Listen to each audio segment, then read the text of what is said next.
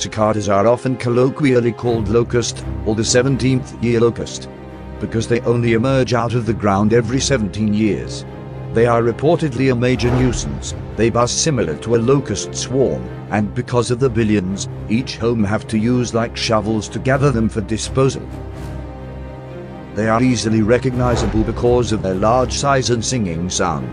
Reportedly they are harmless but may mistake a human arm or other parts of the body for a tree, and attempt to feed. They insert their long proboscis into the plant to feed on the sap. They will similarly cause pain if they attempt to feed on a person. Some already have been discovered below rocks in eastern USA, and North Carolina to New England.